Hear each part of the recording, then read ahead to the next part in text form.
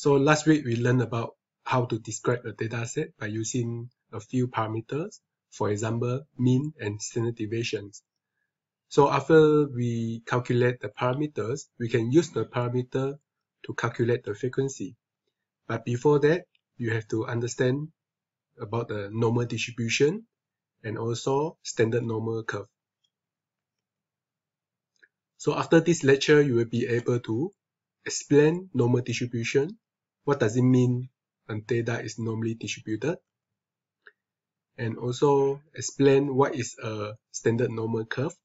So there will be a standard normal curve you're going to use to estimate the probability. And then you should know how to calculate proportion of a normal distribution. So you can calculate the proportion or the probability by using standard normal curve. So there are two parts of the lectures. First is the normal distributions. So the characteristic of a normal distribution. Then after that, we'll discuss the importance of the standard normal curve, then how you can use it to calculate the proportions. Normal distribution, as we discussed before, is the distribution that shows the bell shape. So for example, if you sample 10,000 students from a populations, and for each student you measure the body height, then after that you just plot all the data, then you will get the empirical distribution of your data. So as we learned in the previous lecture, we can use mean and standard deviation to describe or characterize a population. So we can describe the center tendency and also the measure of dispersion. A distribution of scale data is usually observed to largely concentrate around the mean. So this is what you see. So a lot of data is concentrated around the mean at the center, and progressively fewer observations towards the extreme of the range value. So toward each of these extreme of the value from the mean, there will be fewer observations. So for a normal curve or the data that is normally distributed, they have a few characteristics.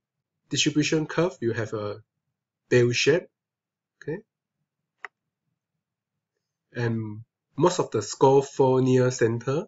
So you can see most of the data near center and fewer at the extreme. And one of the most important characteristics of the normal curve is that it is symmetry. Okay, it is symmetry.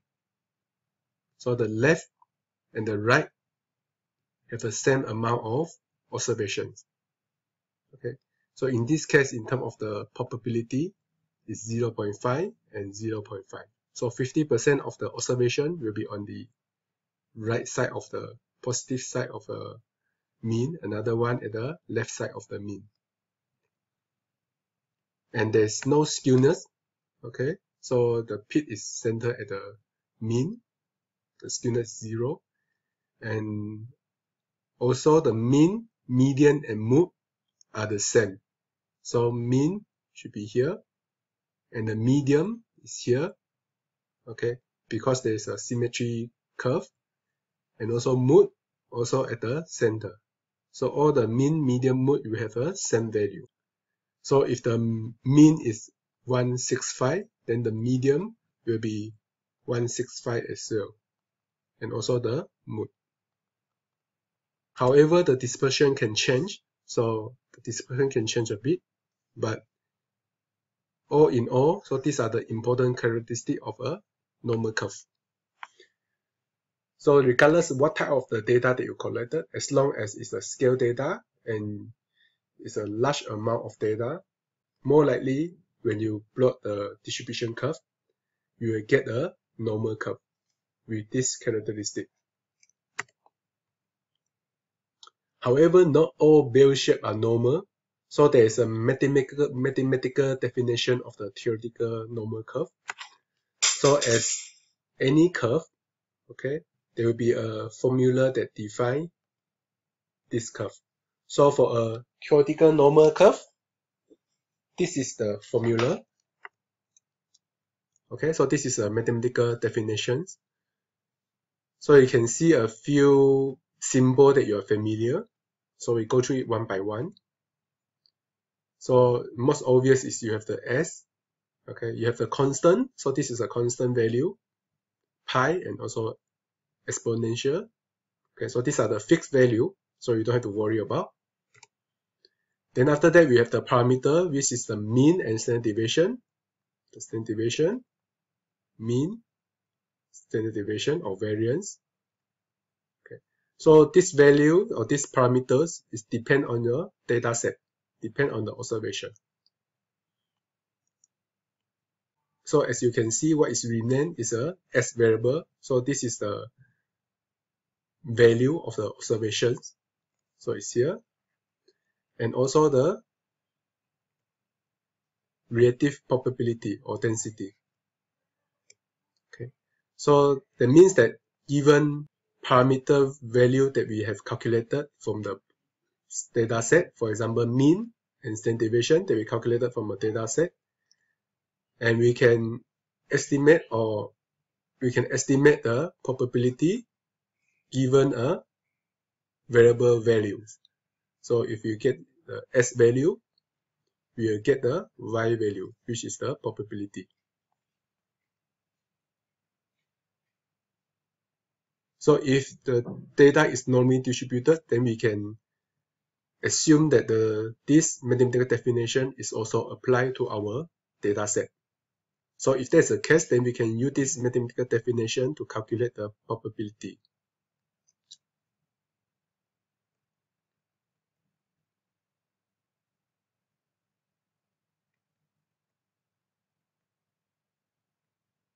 This is an example that we have discussed just now.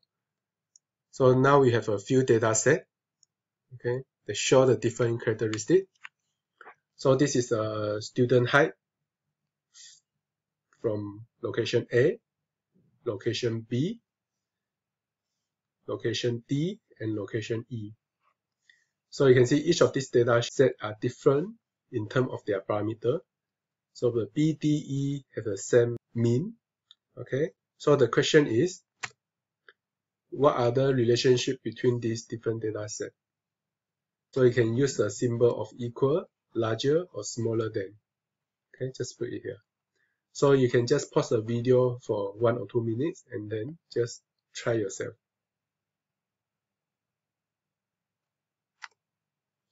So as you can see, all these three mean is the same, but this mean is smaller than the mean of the other three. Okay. And in terms of the variance, as you can see, these two variance is the same. Okay. And the variance of the or standard deviation of the location D is much larger than B. And also the location E, the standard deviation is larger than D and B and A. So as you can see, all these distribution are normally distributed. Okay. So as you can see, all these data have a normal distribution. Okay. So they mean that they have a same mathematical definition, but their mean and also the standard deviation can be different, as what we have discussed in the previous slide. If the data is normally distributed, then we can calculate the probability associated with a variable value under the probability distribution. So given the non-standard deviation and also the mean, we can calculate.